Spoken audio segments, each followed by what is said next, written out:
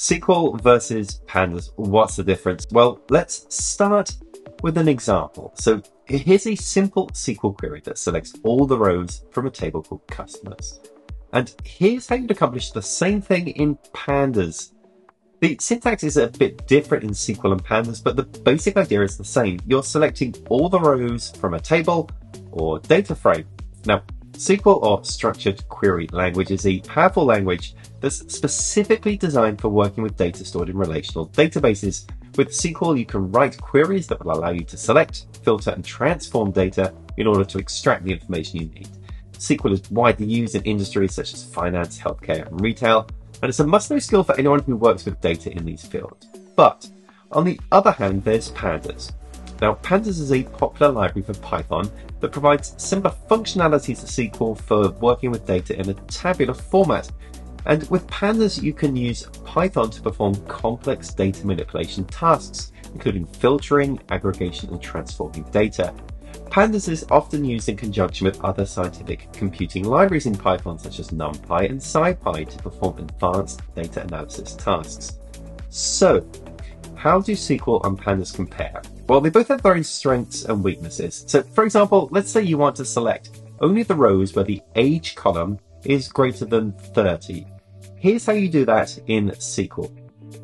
And here's how you'd accomplish the same thing in Pandas. As you can see, the SQL query is a bit more concise and readable thanks to the declarative nature of the language. With SQL, you specify what you want to do and the database engine figures out how to do it. This can make it easier to write and understand SQL queries, especially for complex tasks. Now, on the other hand, Pandas is an imperative language, which means that you have to specify exactly how you want to transform the data. This can make it more flexible and powerful, but it can also be difficult to understand and write. For example, here's how you calculate the mean and median of the age column in Pandas. Pandas allows you to perform complex calculations on your data, but it requires you to write more code to do so. In contrast, here's how you calculate the mean and median of the age column in SQL. SQL query is more concise and readable thanks to the built-in functionality of calculating the average and median.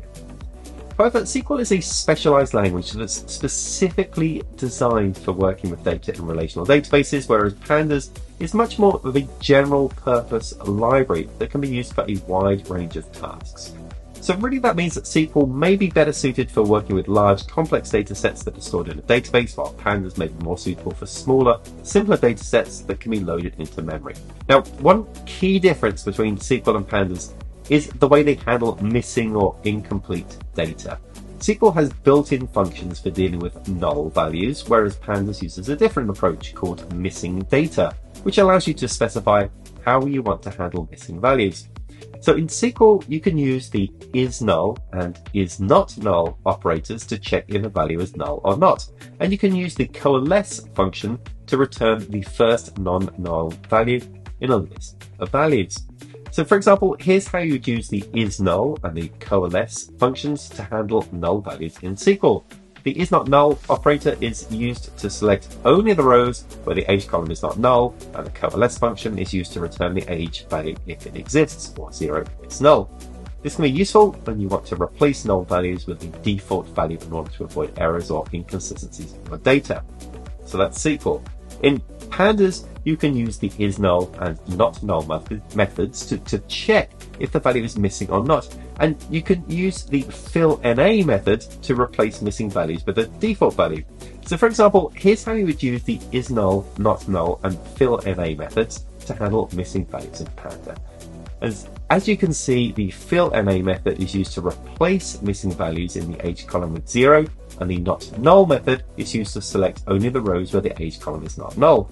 This is similar to the SQL example, but the syntax is a bit different and more flexible because you can specify however you want to handle missing values in each column individually. So that's SQL and Pandas. Pandas is one of the many libraries for Python with a bunch of powerful features. Another one you should be aware of is NumPy, and to learn more about that, watch this video.